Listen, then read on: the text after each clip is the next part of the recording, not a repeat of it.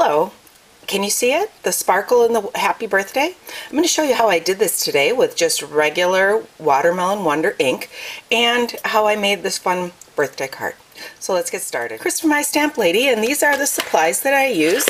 I use the watercolor word stamp set, iridescent ice embossing powder. See that lovely sparkle in there? And I used the balloon framelits. I've already cut my paper out with it.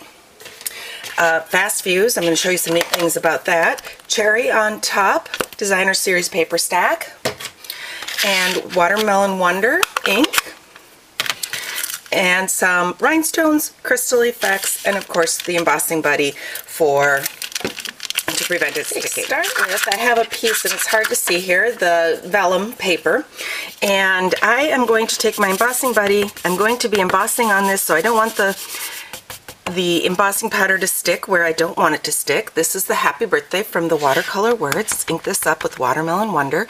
Because I'm stamping, first of all, the new firm foam pads do stay wet longer than the older style felt pads we have, but because I'm also embossing or stamping onto the vellum, it will take longer to dry, so you have a little more time to work with. I transferred my iridescent ice embossing powder. That's an embossing powder mixed with glitter. I've transferred it to one of these little plastic containers so that I just have a bigger container to work with.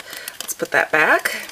You can see the glitter that is part of the embossing powder. So now I'll heat up my heat tool, and it goes a little quicker if your heat tool is warmed up, and I'm going to heat set this.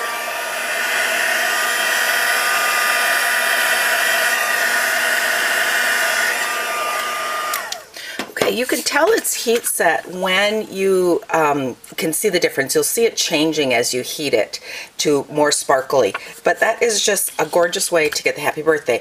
At the end, you notice that I took and heated the back. That's just to get out any wrinkles. There's still a little bit. I'll take care of that when I do my adhesive. Okay, so let's pull in the piece of, this is a piece from the Cherry on Top paper, and I decided to do the vellum over it because it kind of mutes the background paper. And so there we go. So I lined it up perfectly over it. And what I did is I took the Fast Fuse.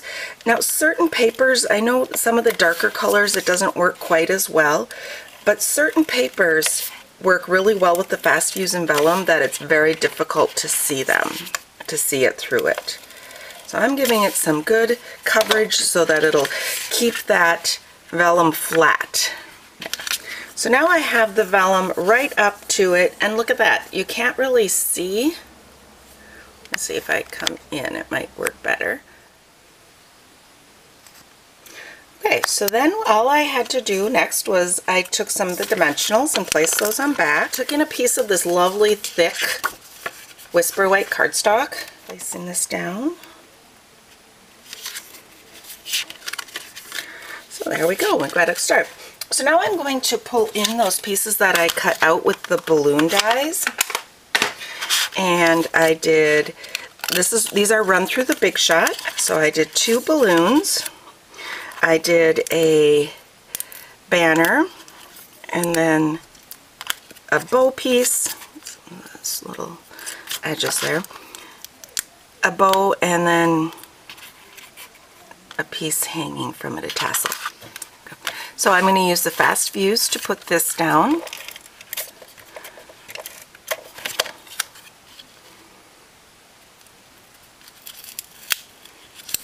There we go.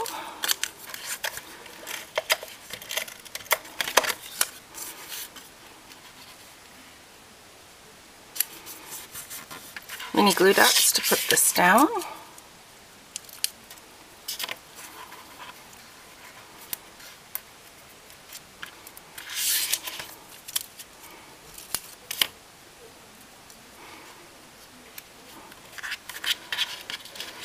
I did use some of the adhesive transfer sheet to put down my banners, but we are coming out with a brand new like detail adhesive, so I'm anxious to try that. I haven't received it yet, but as soon as I do, I'm going to give that a try. When then I got to this point, I got to this point and I decided I needed a little something more down in this corner. So I pulled in some rhinestones. Rhinestones are great for adding just that little bit to it. And I thought this was the perfect way. Add a little bit of bling down in this corner and that will draw your eye down there. And the last step was to add crystal effects to my banner.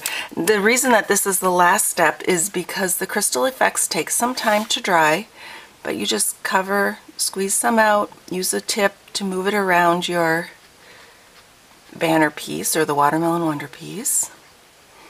Okay, I went a little bit over the edge here on these really thin spots, so I'm just taking in a paper piercer and kind of picking up that little bit of crystal effects there.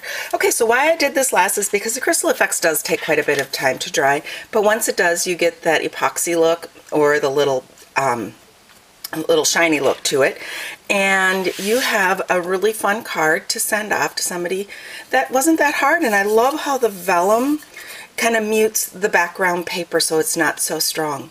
If you have any questions, don't hesitate to contact me, Chris at mystamplady.com.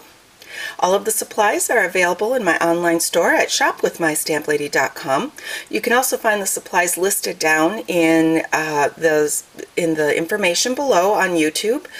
And of course, if you've enjoyed this video, I would love a thumbs up. Thanks a lot and have a great day.